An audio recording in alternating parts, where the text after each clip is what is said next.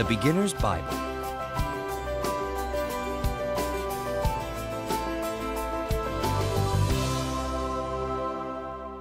A baby in a basket. Exodus chapter 1 through chapter 2, verse 10. Many years passed. A new Pharaoh ruled over Egypt. He did not know about the good things Joseph had done. By now, there were many people in Jacob's family. They were called Israelites. Pharaoh did not like the Israelites. He made them work hard. One day, Pharaoh decided to get rid of all the Israelite baby boys. A woman named Jochebed had a baby boy. She wanted to save him, so she gently laid her baby inside a basket and placed him in the river.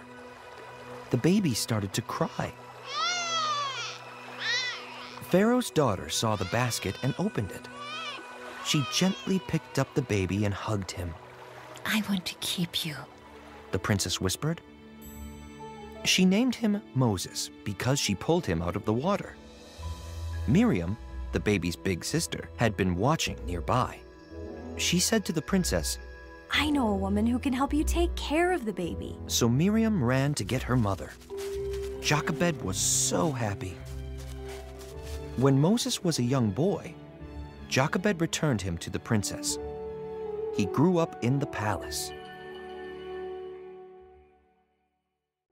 The burning bush. Exodus chapter 3.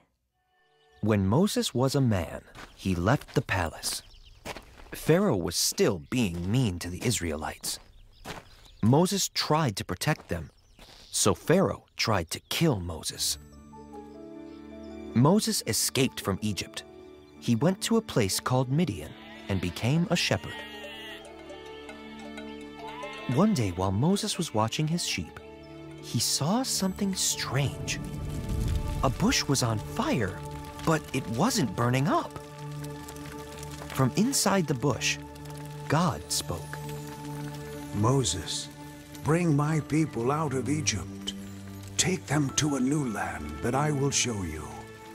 This new land is called Canaan."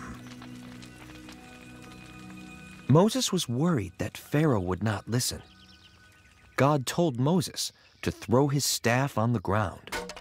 When he did, the staff became a snake.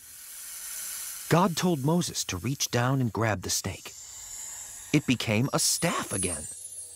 God said, "I will use signs like this to show Pharaoh I have sent you." "But I cannot speak very well," complained Moses. God said, "Do not worry. Your brother Aaron is a good speaker. I will send him with you." So Moses returned with Aaron to Egypt. When they arrived, Moses told the Israelites what God had said.